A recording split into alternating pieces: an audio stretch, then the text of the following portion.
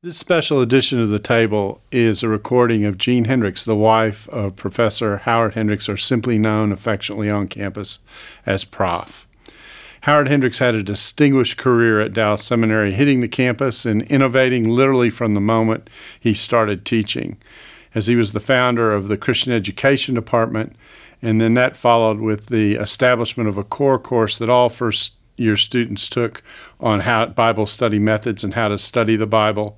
Almost every student knows about Acts 1:8, knows about observation, interpretation, application, and correlation.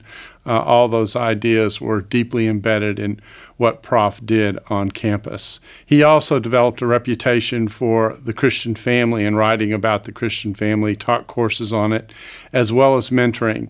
In 1986, that was all put together to establish the founding of the Howard G. Hendricks Center for Christian Leadership. That's what it was called at the time. We now just call it the Hendricks Center, and it involves Christian leadership and cultural engagement today.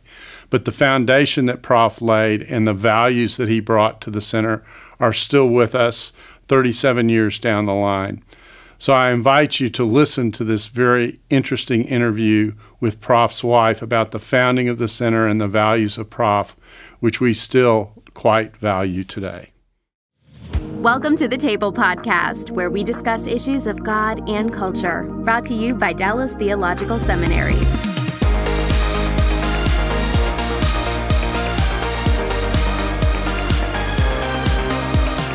Welcome to the Table, where we discuss issues of God and culture, and we have a special edition of the Table today. As you can see, we're not in the studio. We don't have the normal background. We're at the home of Jeanne Hendricks, and we are going to look at the origins of the Hendricks Center. So, Jeanne, thank you for having us into your home, and we really appreciate you taking the time. It's a privilege to have you. Thank you so much. So, we're going to walk through kind of the origins of the center, and we're going to consider the life of Professor Howard Hendricks. And who better to ask than his wife? So I'm going to start at the beginning, and that is, tell us a little bit about how Prof grew up in Philly. I know there are parts of the story that I'm aware of, but I'm just curious, if I were to ask you that general question, what would you tell me before you met him? What was his life like? Well, this is ancient history, you understand. Yes. And I always think, although I lived all of those years when the center was being formed, I realized it went back to the very beginning. How his parents were separated. He was living with his grandmother, but he discovered himself in grammar school. He loved being the class clown. Mm-hmm. He discovered that it was fun getting other people in trouble as well as himself. So the humor goes way back. Yeah, way back. He's just in grade school. Mm-hmm. He did have a teacher beginning in the 6th grade who sort of took him under her wing, and that was a change. But the big change came because he was living with his grandmother, and she took him to this church, small church, around the corner from where they lived, and the pastor led him to Christ, and he became a believer, and this was a whole new world to him. And as he got older and had to face, when he got to 18, of course, it was World War II, mm-hmm. He was faced with the decision of whether he was going to go into the military or not.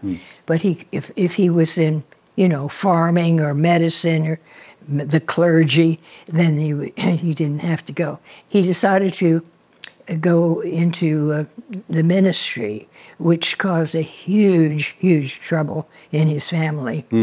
His father, who was in the military, was very angry with him. But the Lord had, of course, plans. So he goes to Wheaton College, and there his life was just really changed as he's studying the Bible and realizing the enormity of this whole Christian life thing. Mm-hmm. He had a number of professors that were very impactful in his life. Dr. Tenney was one of them. Anyway, he discovered he was still using his childhood his childhood advantage of making people laugh and take charge of the situation. He became the president of the senior class, and he just loved studying the Bible. He was a Bible major. And then, of course, he went to Dallas Seminary. Okay, so let's stop there. Let me just recover one thing. So I take it that the family background, which was chaotic, helped to form what became a major concern in his life, which was the Christian family and a stable family environment. That's right. And that would have been pretty important, I think, in his formation and in the way he was developed a sensitivity for the family. That's right. But he learned that he loved people. He had several advantages. First of all, he was a sort of a people person. He came from that kind of a family. Furthermore, his grandfather had been with the Metropolitan Opera, so he had a wonderful tenor voice, singing. So he always, in the youth programs, he was always on the platform leading the singing. And he, of course, he became famous for his one-liners, making the teenagers' audience laugh. And he would, this is World War II, so he's teaching them a new song. It's V is for Victory, and then he would turn it into a round. And you need to understand that we were involved in Christian Endeavor, major organization, and the city was divided into branches. He was part of Northeast branch. I was part of Southwest branch. So I only saw him on the platform. He gave himself a nickname. Nobody sort of knew who he was. He was just this figure that was always in charge. He called himself Nate at that time. So everybody loved Nate. But that was when he was a teenager. Then this was in Philly? Yes, in Philadelphia.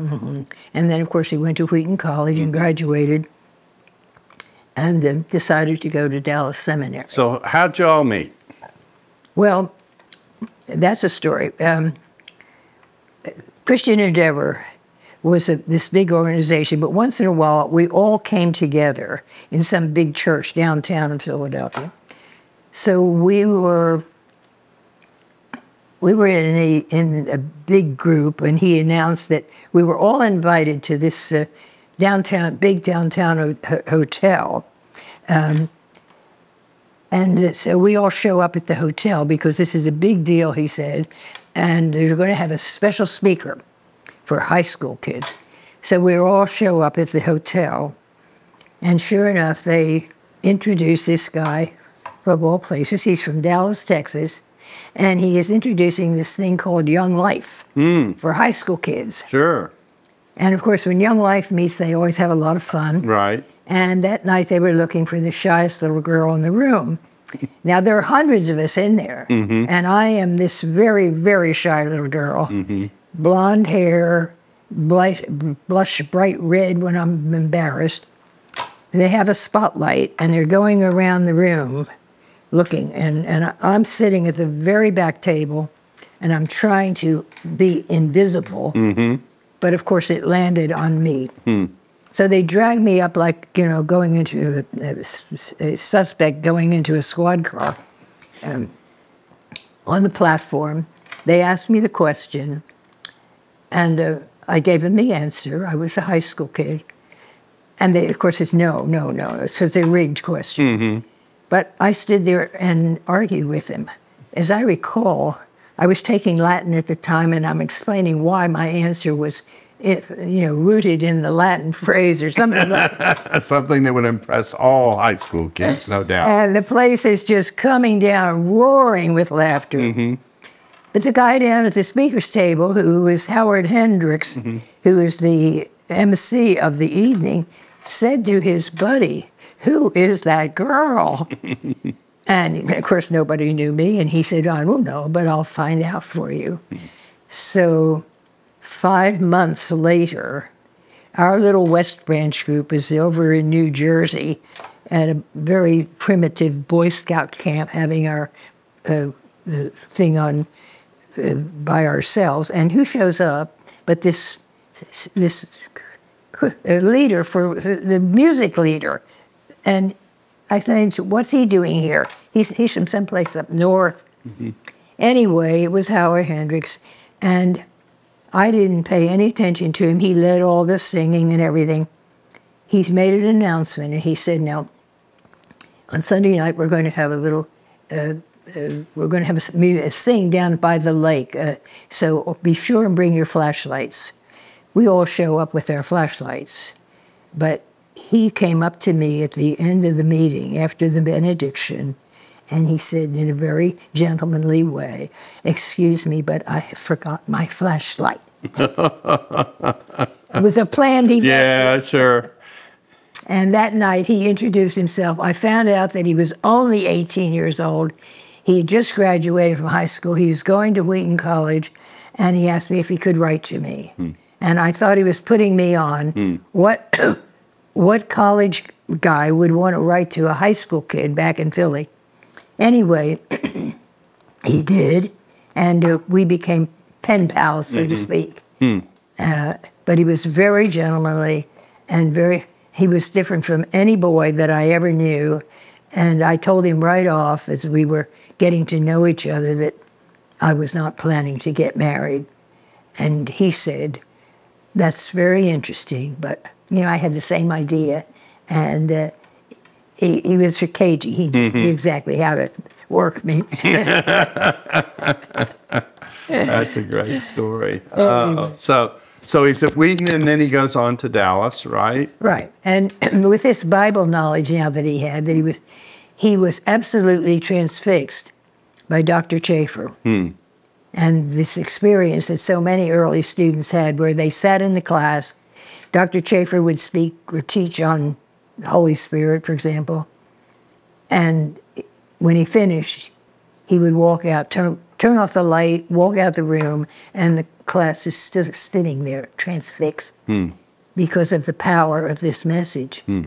And I think it was about that time that I began to think, what is it about, I know it's the Bible, but how is it that a man can get up and talk to a group of people and leave them, with such an impression? I think that was really the beginning. Then, as he was a student there at Dallas, he also went on weekends. He went over to Fort Worth and became a youth pastor for a Westminster Presbyterian church there.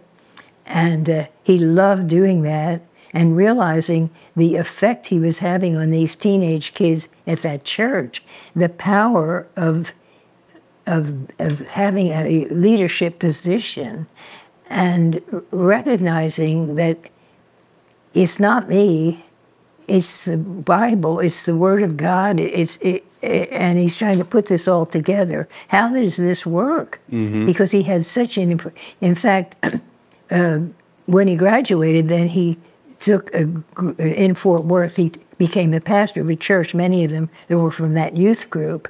And the whole development of this leadership position, I could just see it working in his experience. So his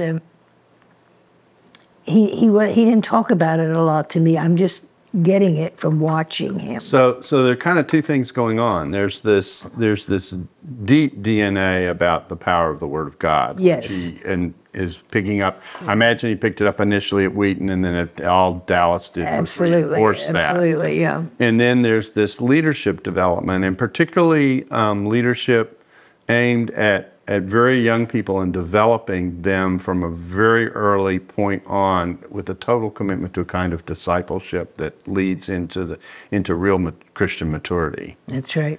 Both of those pieces, of course, are very, very important to everything that Dallas does, even now. Oh, sure. And really is a part of what we regard, I think, as our own DNA in terms of the way we train people to lead people into the Word of God and lead them into maturity in the faith. Exactly. Yeah. So as he developed on when he as I said, he started in the pastorate, but this was Fort Worth, and Dr. Walver had him coming back on weekdays to teach because he was a theology major, and he loved to teach.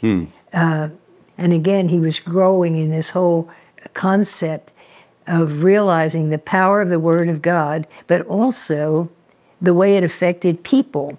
That some people used it, or God gifted them in a way that they could teach other people. I don't know, I'm assuming that concept was growing in his mind, like, I've got to find out. There was an obsession that he had. Mm-hmm. How does this work? Mm-hmm. How do you make other people want to know the Word? He was excited about the Word, but how do you make other people get excited about it? Interesting. So of course, one of the lines that he's known for all his students is that it's a sin to bore people with the Bible. I mean, so let's turn to the time when we comes in and forms a new department, Christian education, which doesn't fit the normal mold of what seminary education looked like at the time. Completely new innovation.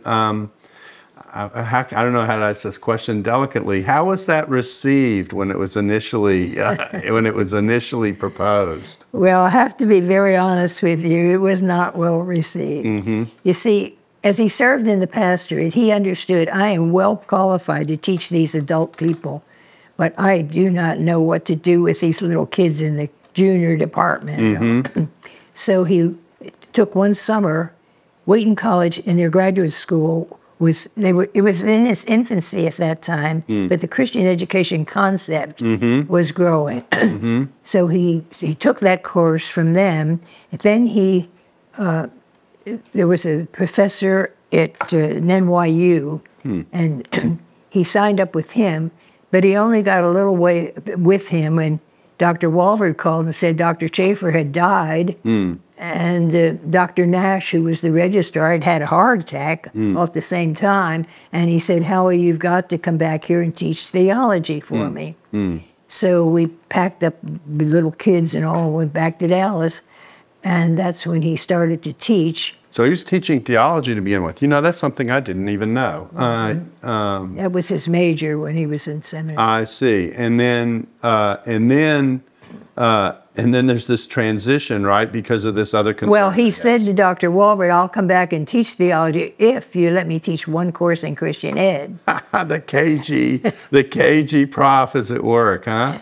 Well, he came back, and he was allowed to teach, but I have to admit that some of the older members on the faculty were not happy about it. They felt he was introducing some foreign idea that was not consonant with the seminary. However, it grew, and as you know, the department was founded, and he loved it. But again, this whole idea of leadership, how do we develop these little children and old young people into becoming people who will again teach others? So the obsession was growing in his mind. You know, this is interesting. I was talking to my wife, Sally, last night. We were talking about Prof, and she said, you know, the one thing that I really appreciate about Prof is I never felt like an appendage to you, speaking about me, a seminary prof's wife. He always related directly to me, and he seemed to have an ability to see potential in people that they didn't see in themselves. I'm a good example of that. I mean, as I told you, I was a very shy little girl, and I didn't know what I was getting into. Because, as I said, he made me a teacher of this little class, but then as we were mingling with other people, he was always putting me out where I had to do something that I hadn't done before. And he wasn't a teacher in that he taught me at home, but whenever I asked him a question, he would say, well, go study Romans 8 or whatever, and then we'll talk about it. That was the way he taught me. So it was a very informal thing, as well as, you know, my sitting in and listening to him. Of course, I wasn't in his classes at the seminary, but I had all these other opportunities to hear him. So this innovation that he brought, which wasn't initially well received, he and I have talked long and hard about this because of my own experience. And so, but eventually he did something, and he and I have talked about this a lot, that sometimes when you're in a situation where people are uncomfortable with what it is you're trying to do, the best thing to do is to just show its effectiveness. Yes. And to do what you think is right, and if the Lord is honoring it, it'll get lifted up, and then it'll be regarded. So you think about here, he founded this department that was innovative and was challenged initially. But by the time I came as a student in the 1970s, the Christian Education Department at Dallas Seminary was well recognized and was leading other schools in the area, et cetera. And the whole mentorship, discipleship, leadership thing was very, very prominent in his thinking. All of that was going on. So he just let what he was doing speak for itself. He did. But remember, he realized early on, this is not a solo performance. Yes.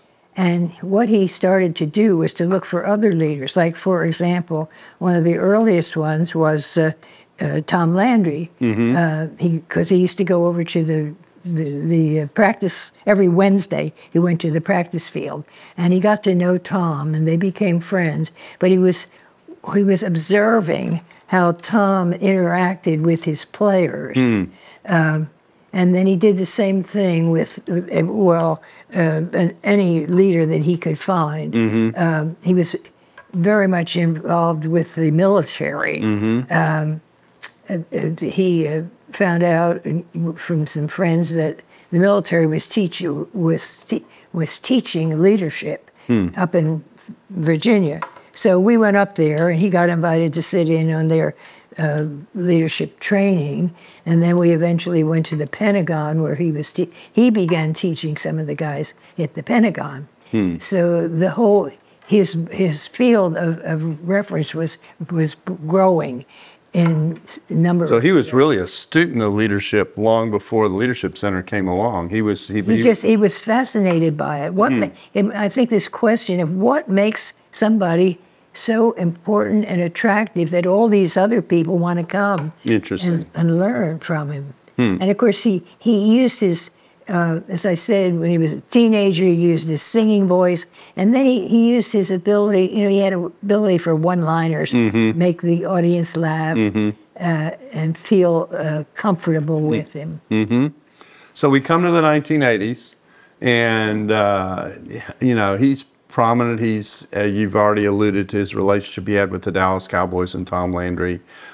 He's well known internationally. I think I came across him the first time going to some event for Campus Crusade that I attended. Well, that was another. With Bill Bright, he was very much involved with which is now Crew, but and of course a lot of students came to the seminary just because he taught every summer for Campus Crusade. Yeah, of course I was a young lifer, so I was crossing tribal lines by doing this, but still it was, he was just captivating. And what was beautiful about it was he was captivating on the one hand, but the word was coming across on the other. I mean, that combination was just so uniquely stirred by the way he taught. Well, he was very much involved with understanding that is not in the person. So he did a lot of reading. One of the first books that he talked about a lot was The Training of the 12 by A.B. Bruce. Sure, yes. It was one of his basic studies. And then Barclay's commentary on the book of Mark.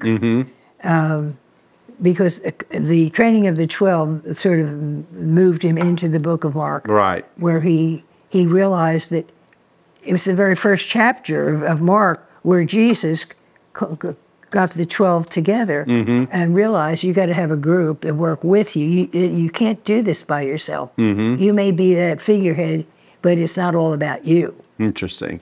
So let's talk about the origins of the center a little bit. We're in the 1980s, and leadership is a challenge. And there's a citation, I think, that comes in. I think as I walk into my office every day in the Hendricks building, there's a display with a picture of Prof, and there's a quote there about the importance of character in Christian work. And That's what I see him doing with the center is focusing on, all right, now, what does it take to be a leader? And then what does a leader do with the stewardship and responsibility that he has as a leader for the people around him in forming an organization that's going to go somewhere? Right. You have to know what you're doing and pass it along to other people in the proper way. As I said, you didn't do it by yourself. Mm-hmm. I mean, for example, the center was an idea, but you couldn't get that idea into formation without help. Mm-hmm. So you had to have financial help. Mm-hmm. So you had Bill C., mm-hmm. Bill and Marge C., Bill was once served as the mayor of Highland Park, and he funded the thing. And then you had other people come along, like, well, of course, right out of the military was his right-hand man. Thinking of Chuck? Pardon? You thinking of Chuck Swindoll, or are you thinking? No, of not Chuck. But let me see. The guy was Andy Seidel. Andy Seidel. Mm-hmm. Yeah, he helped him put together. There was a number of young men mm-hmm. that he called around him that were very gifted people, mm-hmm. and then there was the woman, Pam Cole. Oh, yeah, sure. I mean, when she came on board, she was in... See, Allie was not a detail person. Oh, really? Yeah. I don't think everybody knew that. Yeah, exactly. I mean, he had ideas. Uh-huh. And Pam took care of all those details. Yes. Brad Smith was another one that Sure, and Andy Wildman, yeah. Andy Wildman. Yeah. So he had this group of people mm-hmm. that he depended upon. Mm-hmm. They were all gifted people, mm-hmm.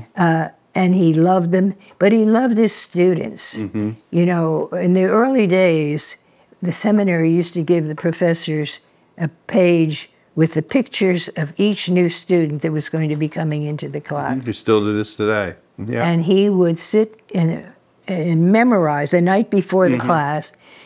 When he got to the school, he would greet each person and they're brand new, they've never been mm-hmm. there, and he knows their name, mm-hmm. where they're from. I mean, it just blew them away, of course. He just loved doing things like that. Of course, the school was small, so right. you only had 15 or 20 students, but it was one of his favorite things to do. So he forms the center and builds around the leadership idea and builds around this training of both character and organization. The seminary has also ended up initially placing spiritual formation, which would speak about another innovation. Coming to a seminary, it's an educational institution, and we're going to invest not just in the classroom and what they learn, but we're actually going to pay attention to where they are spiritually. Spiritual formation came in during this time, and the center was initially responsible for the spiritual formation of the student. That's right, yes. And worked on that. That's actually how my relationship with the center began, because I helped when they were planning the curriculum to develop the spiritual formation. They turned to me as one of their consultants, if you will, yeah. to help build that program and build its base. So, and that's actually where I got to know Prof.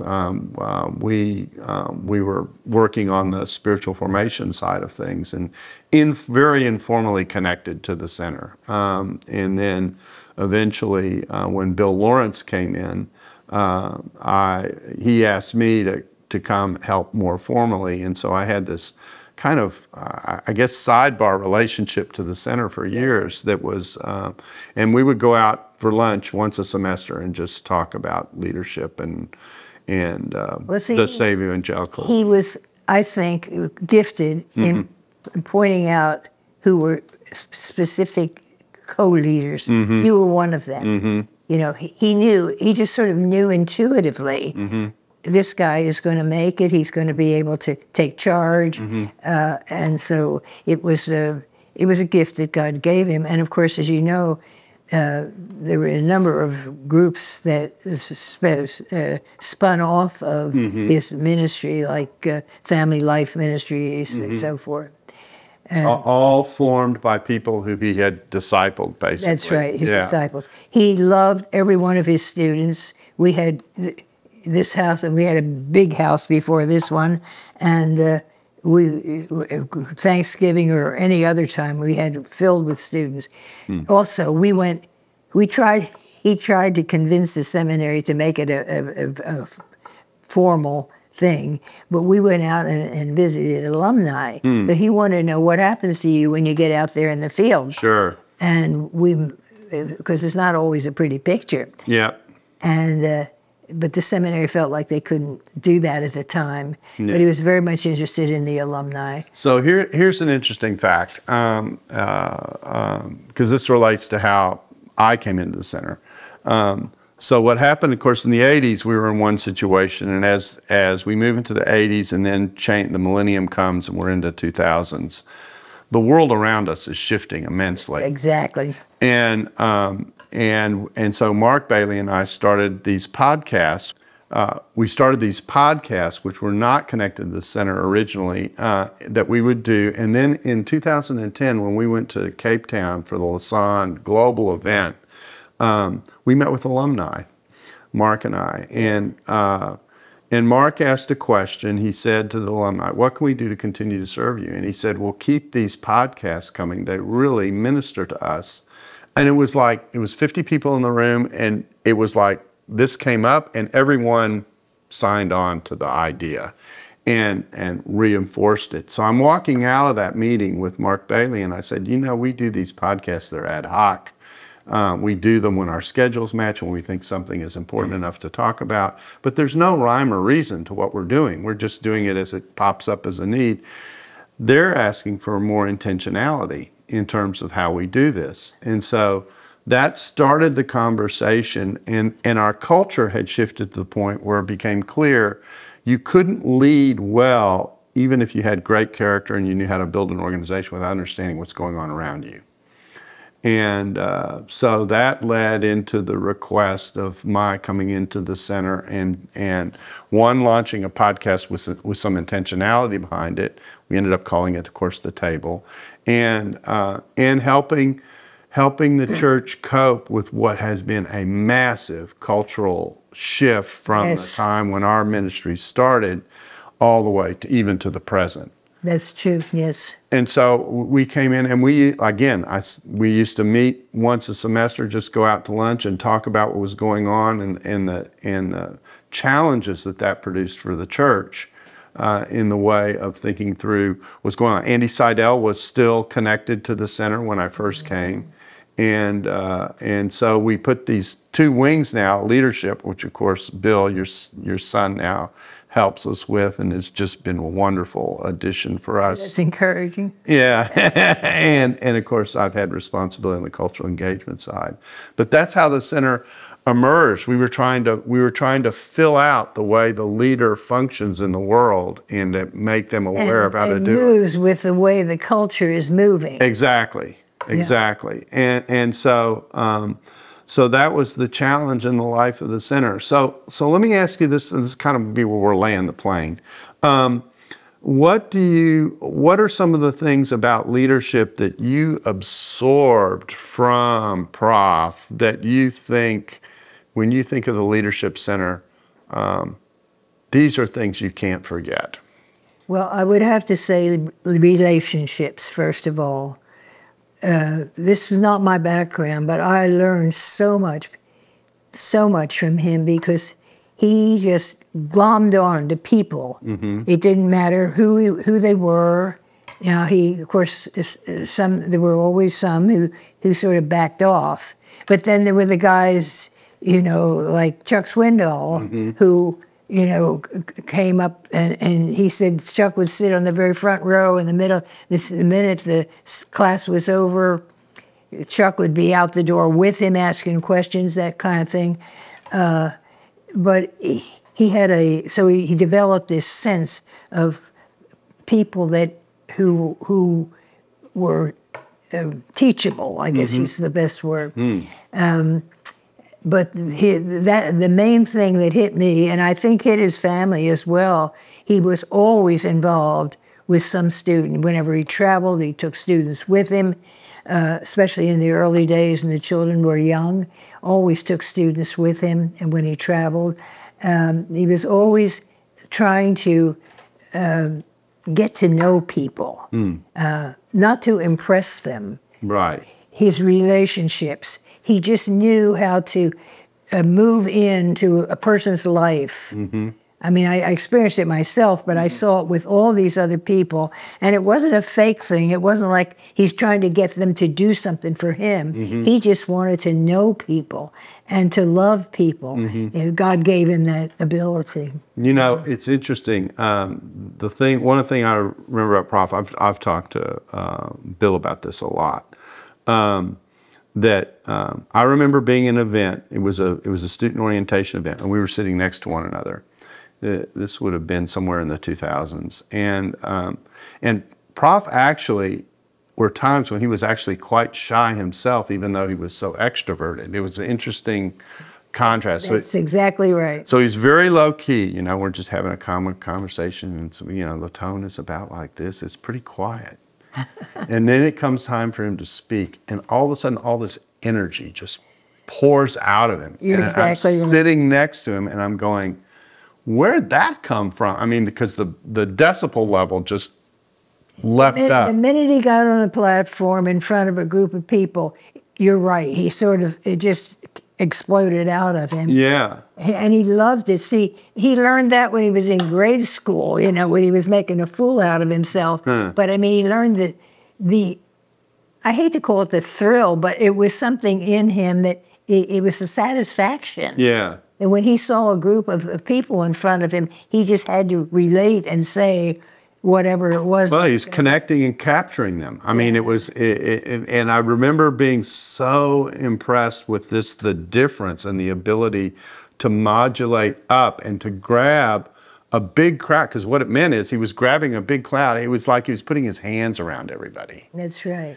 And pulling them in and drawing them into whatever it was he was talking about. Very personally, he was very shy. He never, because of his background, his family, and so forth, he never thought of himself as being important. He just was so amazed at what God had done in his life.